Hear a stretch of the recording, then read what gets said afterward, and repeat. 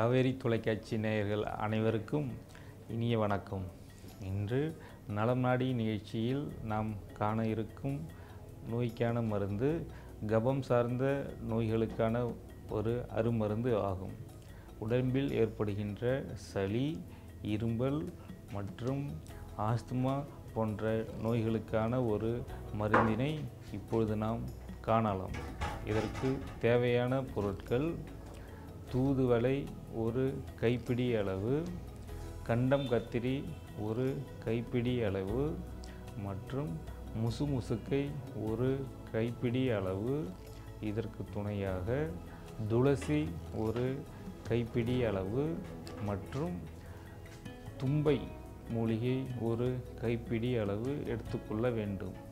இவ்வாறு எடுத்து சேகரித்த மூலிகைகளை தனித்தனியாக நிழலில் உலர்த்தி கொள்ள வேண்டும்.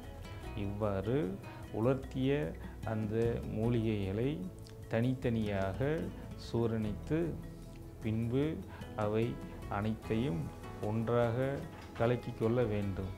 இவ்வாறு கலக்கிய அந்த சூரணத்தை காலை, மாலை, இரவு என 3 வேளையும் வெந்நீரில் 1 டீஸ்பூன் அளவு கலந்து சாப்பிட்டு வந்தால் அவர்களை பிடித்த கபம் சார்ந்த நோய்கள் அனைத்தும் அவர்களை விட்டு மெல்ல மெல்ல விலகி செல்லும்.